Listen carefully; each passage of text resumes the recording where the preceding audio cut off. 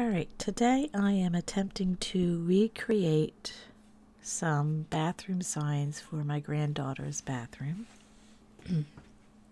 from an Etsy post that my daughter-in-law had seen. So it was a baby shark. So I already got the shark in here. And then the words brush your teeth.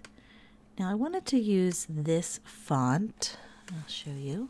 It's one I downloaded onto my computer. Okay,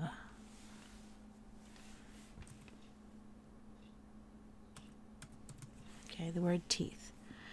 So you see this word, and in the font is SS Totes. It has those little heart cutouts, but I don't want the center of the hearts. So I thought, oh, I'll just contour them out.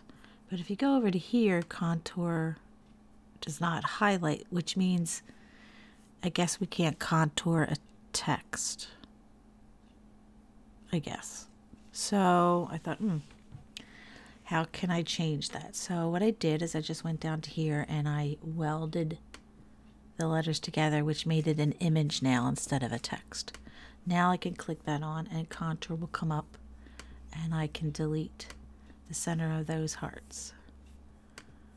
And there you have it.